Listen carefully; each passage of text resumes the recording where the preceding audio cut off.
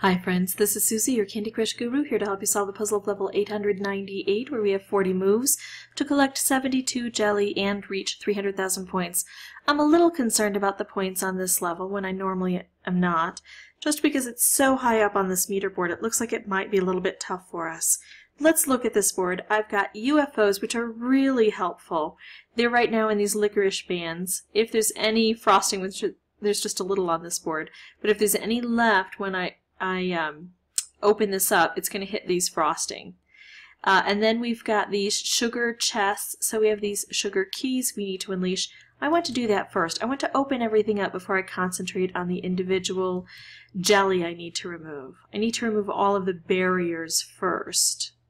Now we also have chocolate spawners, not too worried about those. I can usually take care of most of the chocolate just by making other moves that I need to make anyway. So, okay, so we're almost ready to open these up. Here we go. And now I have a few more specials that I can use, hopefully to target this area. I do want to take out the chocolate before it consumes my special I work to make. Let's see. Now stop it. The other thing I'm hoping is if I get one of the UFOs opened, it will set off all the other UFOs. I do worry about the chocolate a little bit when it starts to impede my progress. But I'm really focused on seeing if I can make a special that can hit this. I figure the central one is the easiest one to reach, so that's the one I'm looking most closely at. When I can't do anything spectacular, I'm making moves low to the ground so that I can encourage some cascading to hopefully take out this chocolate and maybe create some other movement.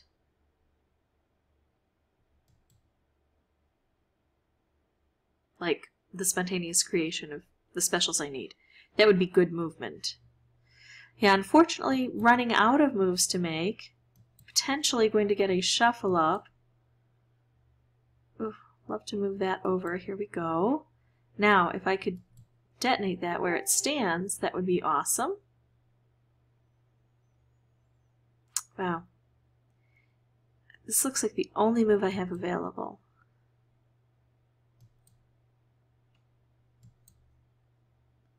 Ah, we're getting close. We could almost get that yellow gone.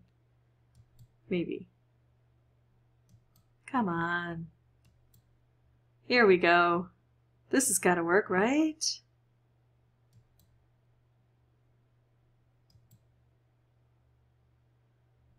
Finally. So let's see in the remaining 7 moves if we can clear everything out. I know it seems like a long shot, but we have the power of these UFOs. And they're going to really help us so much with what we need to do. Oh, I was so hoping it would get that last UFO. Well, we don't have to reach the UFO in order to clear out this level. So if we still can't get to it, not a problem. What I'm going to do is take out this jelly because it's right close to this spawner. I can't see if it gets consumed, so I'm trying to make sure that I take it out before it becomes an issue. Now I'm going to take out all red. And then it must be that the last one is under here. I don't think I saw it under there. So now I'm realizing I do need to take out this UFO. So I think the best way to do that in this limited amount of time I have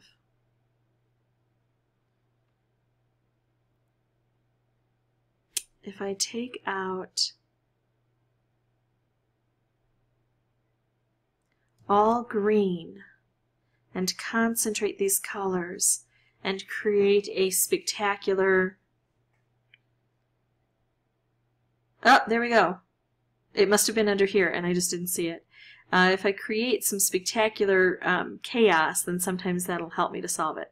So a little bit of luck there, not going to deny it. That was my first time through, but I think I got a little bit of luck toward the end there. If you want some luck, bring in some boosters and that'll help you.